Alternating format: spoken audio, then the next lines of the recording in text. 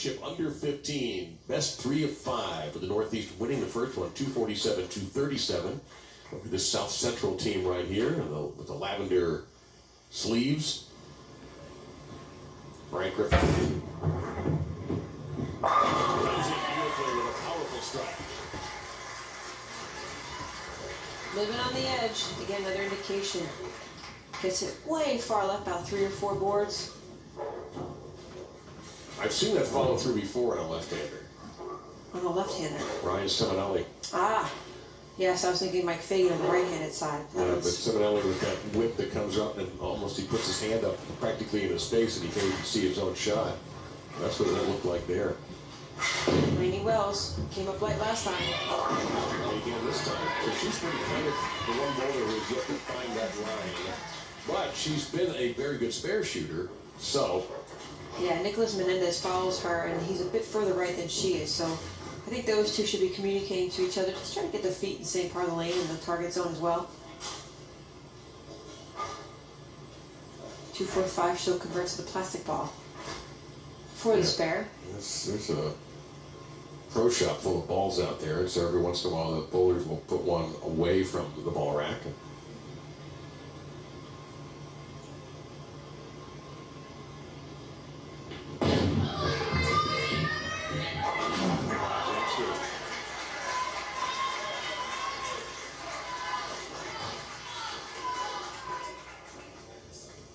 Frame 8 about to begin in the second game of the U.S. Bowling National Championship Under 15. South Central coming off the strike, trying to rally from behind here as Northeast has left the door open a little bit following an open frame in the 7th.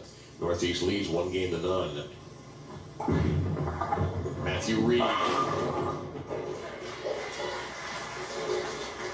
Slightly unusual. Moved everything further inside. More direct line to the pocket. I still think you could go more in and out, left to right.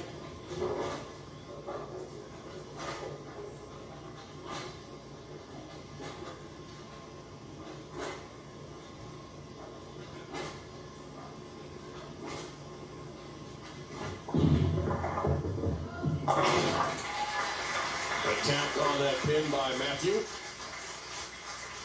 And his action in this game is over. Bowling frames 4 and 8 in this modified 4-person Baker format. Menendez up. Last time, really good execution. Fantastic delivery. Left the flat 10-pin. 6-pin came in front. I've tried to rotate the ball, pitch more, maybe make the 1-1 move to the right.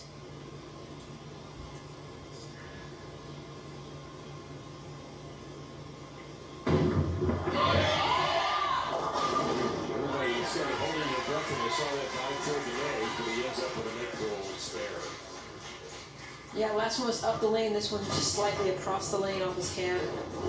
Leaves the makeable 6-10. This spare has been haunting to some players lately as well. Chop to 6, slide past the 6 to take off the 10. It's amazing how plastic and urethane can hook at the last moment.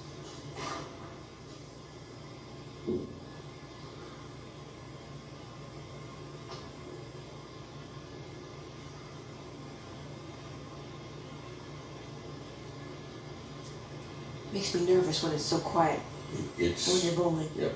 Max score for the Northeast is 212. For the Southeast, it's 179.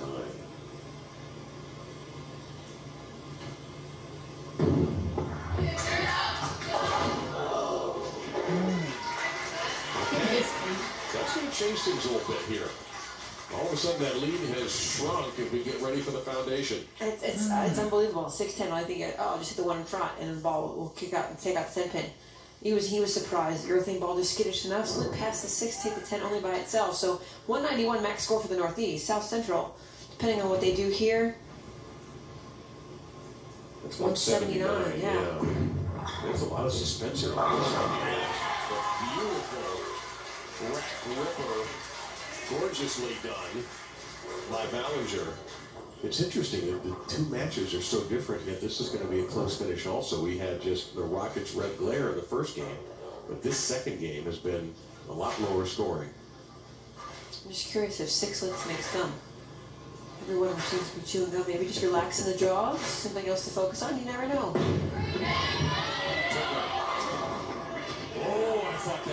might collapse onto the 10 pin instead of look the other way.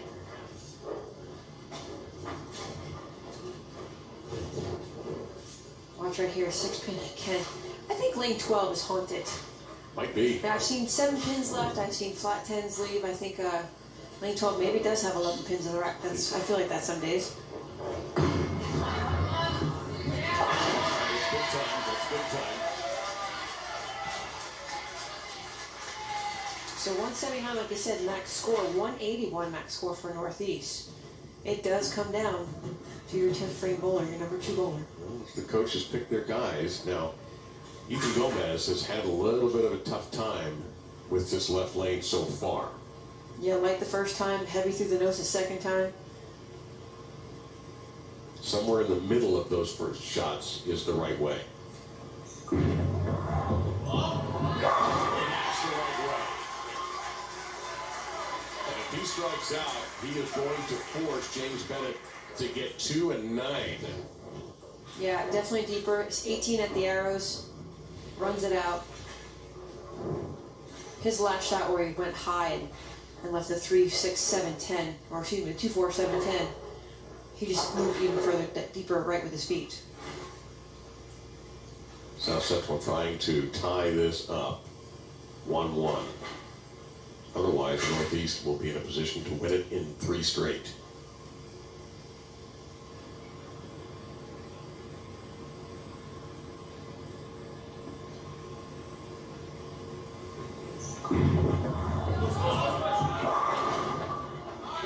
Yeah, he like that one too. He knew it off his hand, just inside of his target. Last one, that big moon or banana curve. Send it out to the gutter, send it out left. Let the lane just suck it back like a vacuum cleaner, almost pulling the ball back to the pocket. That one was just inside of his target. So 167 is what he's shooting for. So strike and spare will win for Northeast. It's going to make the Northeast play the 10th frame, though. It's going to matter what James Bennett does. Anything, strike, 9 spare, and 8 I believe wins it. So a mark is definitely needed in the 10th frame for the Northeast. And he's going to make room. It's definitely needed in the 10th frame for the Northeast. And he's going to make room of traffic. He's done the math already.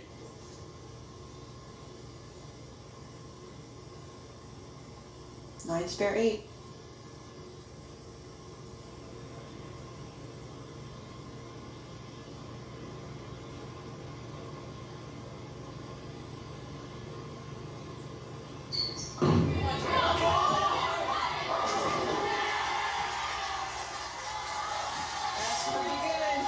Shredded lumber everywhere. And now just 7 pins will do it. 7 pins and 2 balls, Dave. Boy, he has some fantastic ball reaction because that one was just a little bit more in front of him where the last shot got way further right. Again, max amount of room for error with the most room for success. But he has been large and in charge the entire time he's been up on the approach, every single time.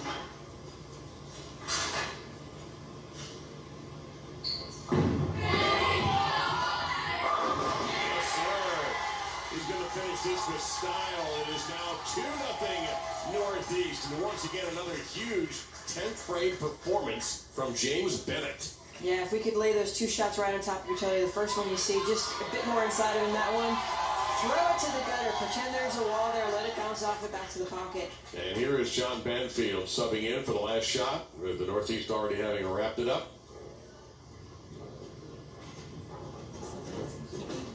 This is always good. Get somebody off the bench. Let them get a shot to stay loose, stay warm, just in case they need to go in.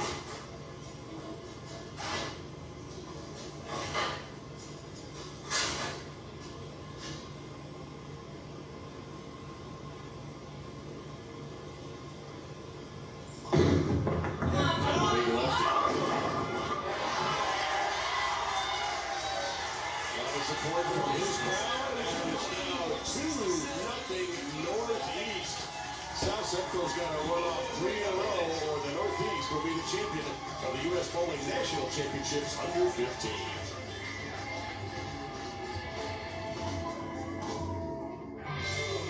2-0 lead over South Central in his best 3 of 5 here in the Motor City. So one more for the Northeast, and they will walk away with the trophy. They do not get a new car, but the trophy is pretty nice too. We'll be right back with Game 3.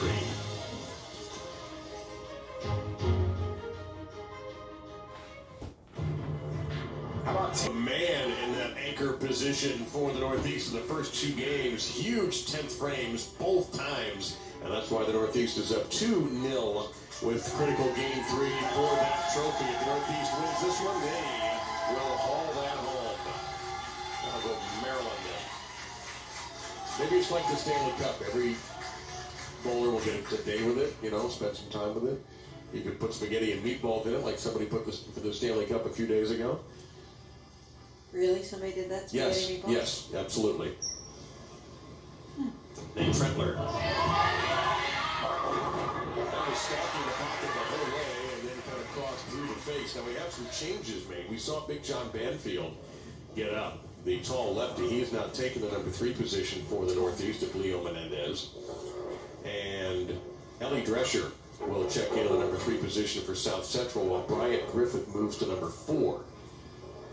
So to the bench will be Laney Wells for Northeast and Matthew Reed for South Central. So back on the lanes where they rolled the 247. Of course, the lanes have transitioned quite a bit since then. Yeah, I know they started game number 3, so the pressure will come down to South Central in the 10th frame. Really securing their future as will they continue to go on? Or will the Northeast win in 3 games? Ballinger, big stay. And the 6 pins are poorly trained here. They have not yet learned their job is to crash into the 10 when the pocket is hit. So,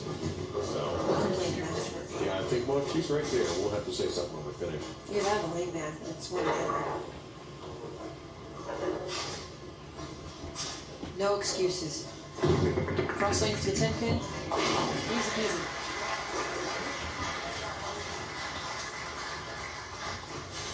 So things start for both teams with 9 spare. And I don't know if I'm giving much instruction to this guy right now, except it's your turn. Perfectly well said. Just when you're ready. Exactly. Now, last teammate made a really good shot, came up high. I would take that information. I'm going to make a move at least 3 and 1, maybe 4 and 2.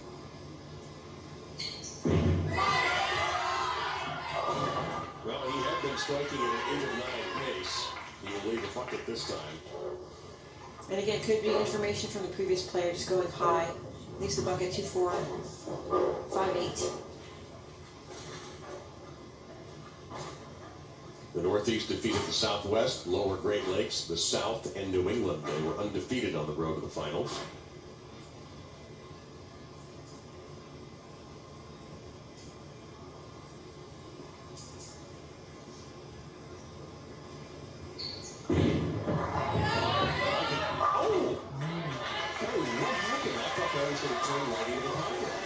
It did not. It really just actually backed up, but it did. Boy, I apologize for being premature. I was certain that that was going to just glide right in and pick up that bucket. So a surprising error, and that's going to give anchor bowler Ethan Gomez an opportunity to pad South Central's early advantage. They have not been dealing from the top of the deck very often.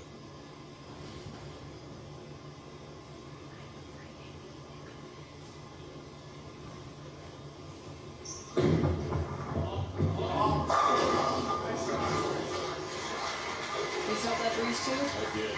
Walking back with itself around the 7 pin? Ridiculous. Looked like a fighter pilot being ejected in that 4 pin. And no luck on that one for Ethan. He deserved better.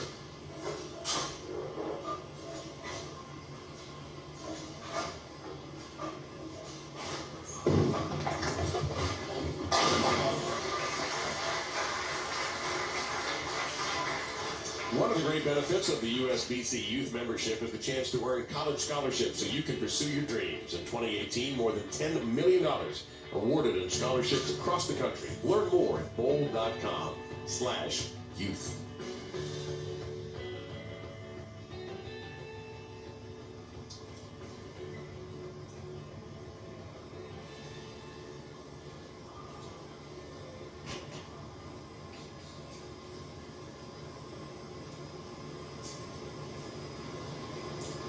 right, John Banfield. We saw John take a shot to conclude the second game after it had been decided, and he is now in the lineup. And that seemed like a pretty smart decision. I was wondering, he spent a lot of time at the bar return, really just trying to get comfortable with his grip, his can, drying it off and everything. Got up on the approach and just, boom, 1, 2, 3. Post the shot, good knee bend, really extensive follow through, arm towards the ceiling. Well, he's 6'4". He takes the first 10 feet out of play. I was going to say, if he goes up any higher, he's going to take out some of our lights. Yeah. Our first look at Ellie Drescher. Ellie got a wraparound on that 10th pitch. She's out of Fort Worth, 10th grader. I like the mix of the team, Texas and Georgia representation. All the other youngsters from the Northeast, all from Maryland.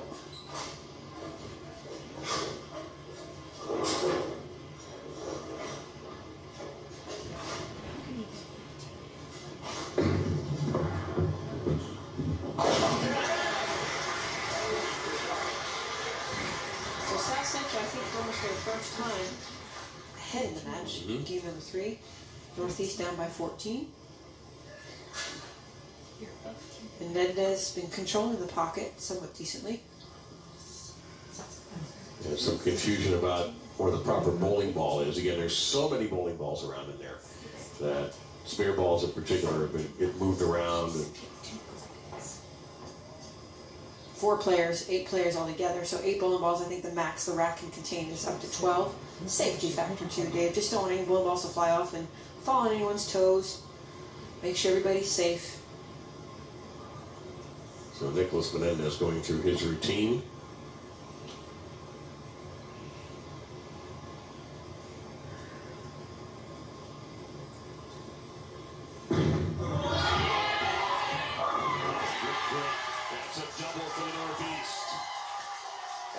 There. That one looks like it struck the millisecond he let it go. Yeah, further outside, about 5, 6 at the arrows. Have you not been advising the right-handers to do that? With telepathy, I'm hoping they can hear me. They should. He's popped a couple nicely.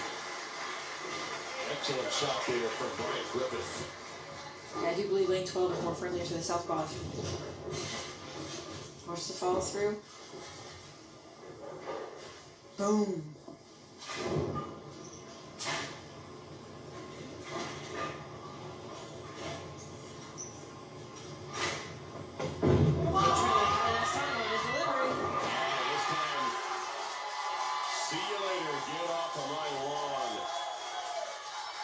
Northeast, within just a few frames of being down in the match, all of a sudden had a 6-pin lead going in the 5th frame.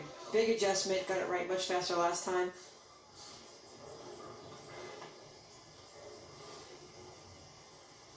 They're pumped up, they're ready to go. Good energy, good spark feeding from one player to the next. So Jacob Ballinger trying to shut that down. It's a big hit, spraying things everywhere. Yeah, Jacob made a ball change too. Well, South Central's got to win this one or it's over. And right now they are trading punches with Northeast. Virtual equal to 5.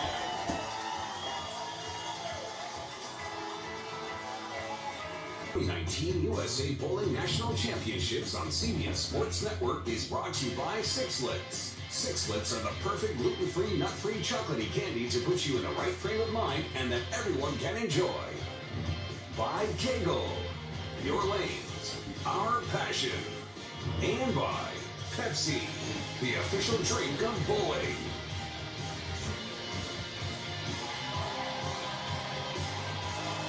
And an energetic crowd here entertaining itself while we were away.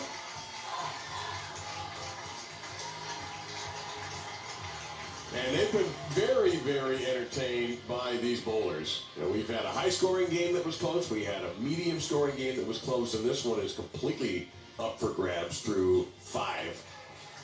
And we bring in James Bennett, who struck 80% of the time this evening.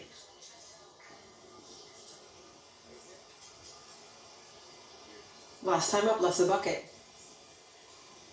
Which was a major surprise.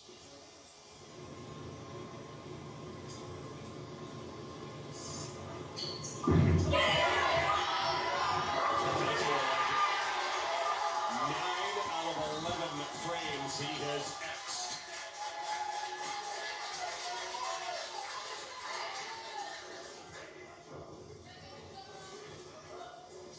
And doing that coming out of a break.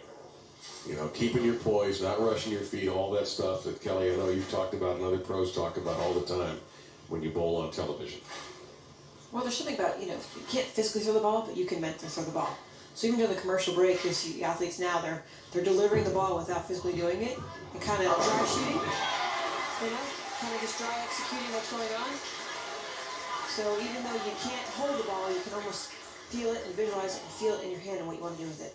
So another big strike from Ethan Gomez, who has gotten his mojo back. And back and forth we go.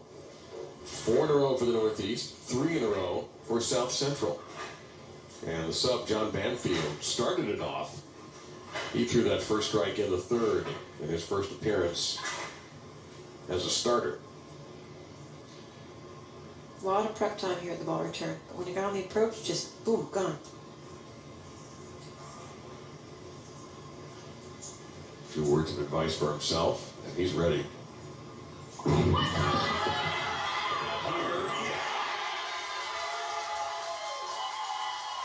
Leo Menendez made the right move by putting him in the lineup. Head down, long arm swing. Ball really reads quickly. Just annihilated the pins. Even the ball, double bounce in the back, it's just got so much energy, it won't stop. I saw that. Ellie Drescher. 3-6-9.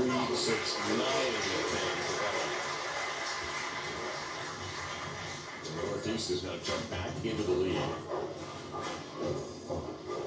They are a win away from grabbing that U.S. Bowling National Championship Under 15 trophy.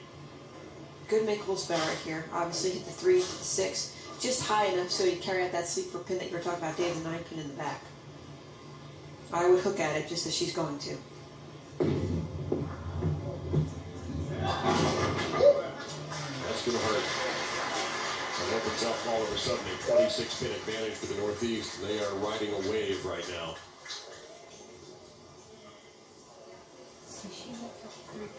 Nicholas Menendez, didn't he kick it off with a strike? He struck after Banfield did in the fourth. 5 in a row looking for the 6-pack. Yeah, they went 9 spare, open, and perfect after that.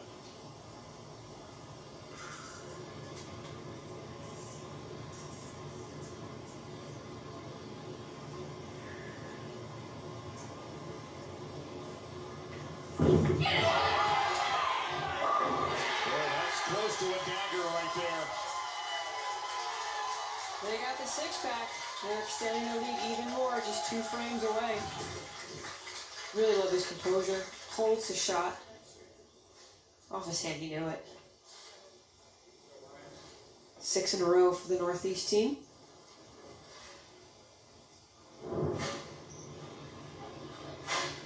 .264 max score for them. South Central, get your striking shoes on. Yes, sir. They need it. Well, Brian Cricket has done his job. What a great game there. Yeah, 228 max score for South Central. May not be enough. So they threw a 237 first game. It wasn't enough. And then the second game was low scoring. This one not low scoring, and they may get into the 220s, as Kelly said, and it won't be enough.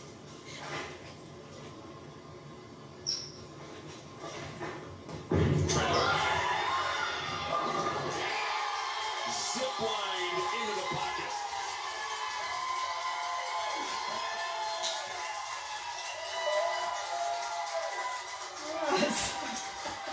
They just need to get some good deliveries here in the 9th frame and 10th frame for the Northeast. Again, 264 max score. Messenger, it just checked up. And the Northeast is going to take this in a sweep with an impressive performance. They won big, they won ugly, and then they win big again.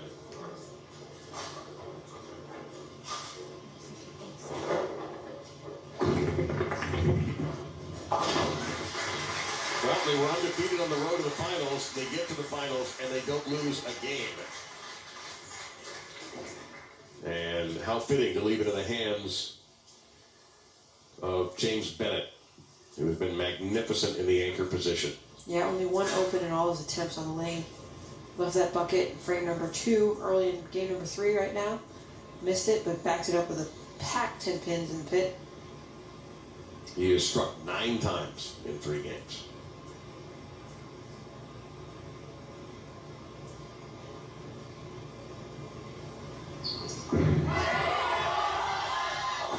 Yes, sir. Get him, Finn. Watch him spin.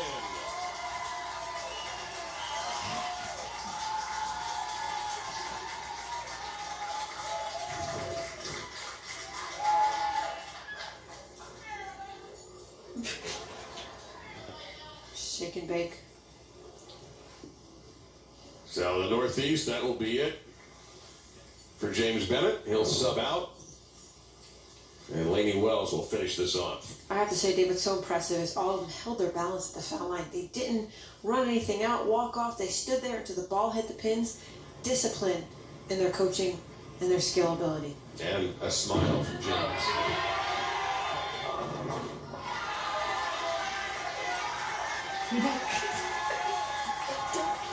Most points she's ever had leading the bucket. But she did have one strike. Unfortunately, it was a crossover early on in the first shot off her hand.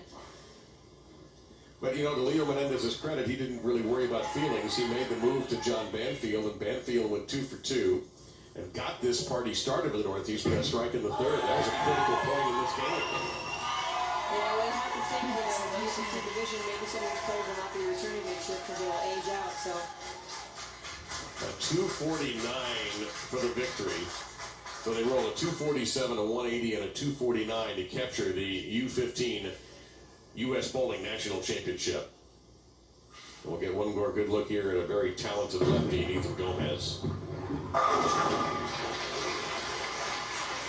First shot off her hand.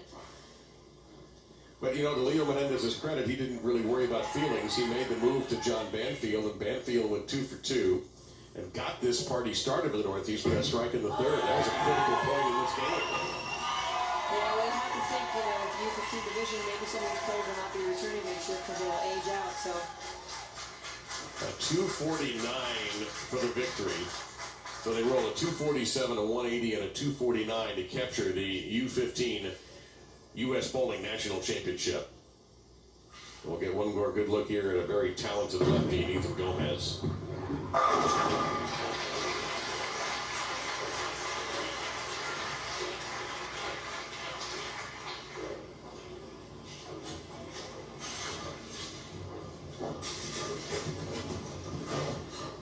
For the most part, Ethan's had great control over his shots. Had a couple that went off the rails a little bit in game 2.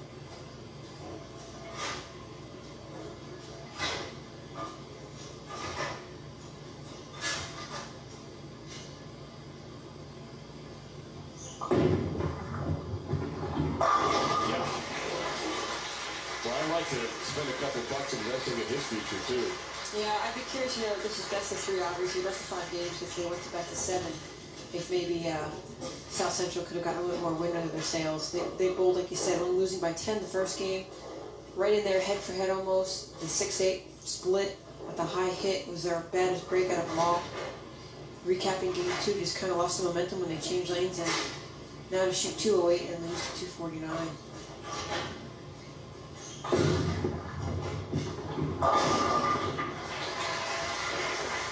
Your champions from Maryland, the Chesapeake Bay Strikers, Team Northeast. Champions, the Northeast region, Chesapeake Bay Strikers.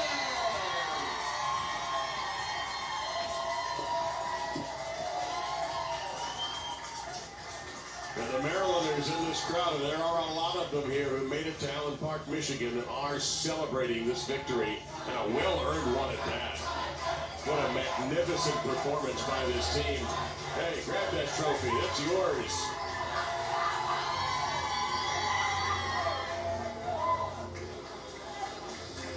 And the nice thing about this one, Kelly, is everybody contributed.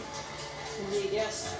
I mean, yes, we talked quite a bit about James Bennett as the anchor bowler, but Banfield on the far left there came in without much practice, really with no practice, and came off the bench and performed brilliantly.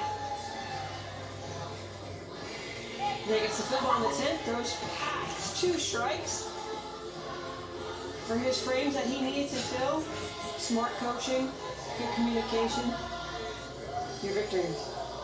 So our congratulations to those 5 and to Coach Leo Menendez. Well-earned victory for the Northeast. And we'll be back with more from Thunderbolt when we return. What about Kayla's dad? Did he not? Isle. Gorgeous, gorgeous scenery here in the Motor City, and we had some outstanding bowling, even though this may have been a sweep. As we take a look at our GoBowling.com moment of the match, it's more Kelly-like moments of the match, and the anchor bowler, James Bennett, for the Northeast. As he said, 10 out of 12 strikes total. His only opening is when he missed the bucket. Fantastic control and focus throughout the entire match. Great support from his teammates and tremendous bowling for the Northeast. And we'll be back with some final thoughts on this victory for the U.S. Bowling National Championships under 15 going to Maryland. Like or the other way around from Canada to the United States. It's that close. Well, we congratulate the Northeast winner of the 2019 U15 USA Bowling National Championships. For my partner, Kelly Kulick, and our entire CBS Sports Network crew, this is Dave Lamont saying so long from Thunderbolt Lanes in Detroit in association with the United States Bowling Congress. This has been a presentation of CBS Sports Network, the 24-hour home of CBS Sports.